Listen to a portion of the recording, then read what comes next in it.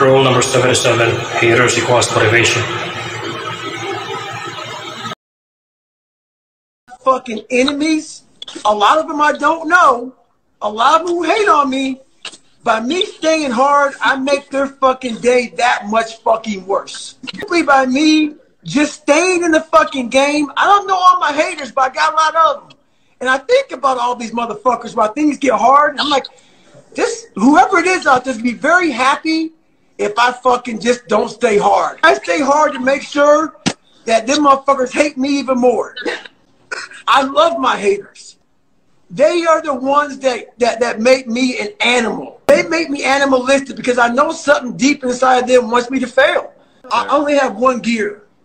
And the only gear I have is the fuck it gear. So I just honestly, man, a lot of people don't agree with it. I don't give a shit. Is that some people understand my advice and some don't. Some people say, some people think I'm trying to say, go kill yourself. No. Hey, don't ever let anything kick the shit out of you and you lay there and just don't fucking fight. And that's the kind of attitude I want everybody to bring to every fucking thing they do in life.